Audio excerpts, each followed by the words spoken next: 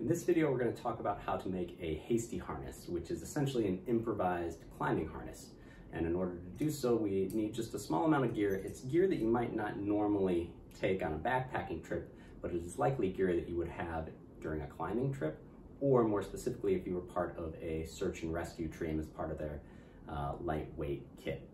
And what you'll need is about 5, probably more 6 meters of 1-inch tubular webbing like this. Not very expensive. Almost every climbing gym will have it. And you'll also need one carabiner.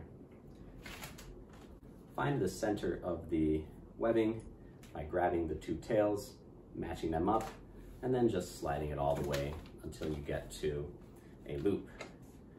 And that loop is going to be pretty important because that's where your starting point is. Now, when you actually tie this to yourself or to a patient, the knot is preferably going to be on the left side. And that's because if you need that person to rappel, it's going to occur on the right side of their body. So you don't want their rappelling hand to be getting obstructed by the knot from the hasty harness.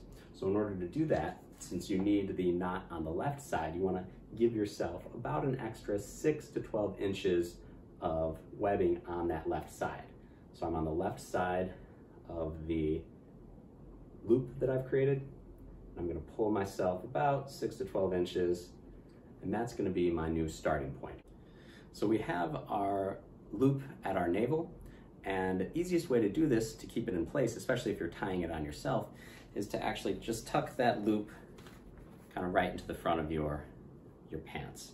And if you get confused which one has the longer end, this is a good time to look down at the ground and realize, okay, my left hand has the longer end because my knot needs to be on the left side.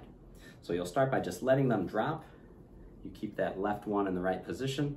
I'm sorry, the left one in the correct position. And you let those drop, and they are sort of going down the inner parts of my thigh. And then you'll actually take your hands and you will reach behind your knees. And I'm going to keep my head out of the shot. You'll reach behind your knees and grab those tails, and with letting your hand slide, you'll bring those tails around back to the front. And so now I have the 2 tails going down my inner thighs, around the back of my thighs. This next part is where most people run into trouble, but what you'll need to do is take the tail and get it looped inside the part of the webbing that's running down the inner thigh. And so I'm going to drop my left tail. So my right tail is over here. I take my hand and I give myself a little bit of room here, or if you're more nimble, you can simply shove it through and grab it.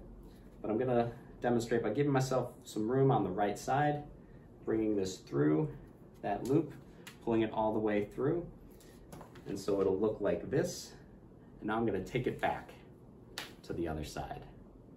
And then I do the same thing on this side, where I loop it through the strand going down the inner thigh, bring it across, and bring it back. So now you can start to see I've created a diamond sort of right around the groin, and that starts to look not unlike a typical climbing harness. Now what you'll do is you'll give yourself a little bit of wiggle room here. Some people say that you should pull out the entire amount of webbing that is in there, and I would agree with that. So you give yourself all of the webbing that you need, and now with these tails, you'll circle back around your hips and your spine, and you'll bring it back around and again, and as many times as you can until you get over onto your left side. Now, because I gave myself the right amount of extra length on that left tail, these are lining up pretty well. Now I said 6 meters of webbing. That's going to be more helpful for somebody that's got a little bit more girth than myself. But that's a good standard to carry around. Actually, 6 to 7 meters is what most people would carry as part of a hasty harness webbing. So at this point in time, you'll simply tie yourself a square knot. And then because we know that under lots of tension, these square knots can actually slip, you will tie just an overhand knot to back it up. And you do that on both sides.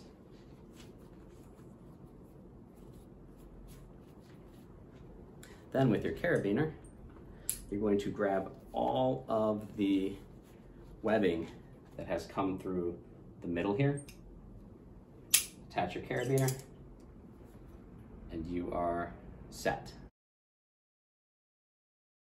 Okay, once again, the Hasty Harness, you have the tails going down the inner thigh, coming around the back, wrapped around several times with the knot over on the left hand. And again, this is a square knot with 2 overhand knots on the side. If you get a lot of extra tail, you're gonna need to control that by tucking it in or tying it off a second time to a different part of the harness. But that is the basics of a Hasty Harness.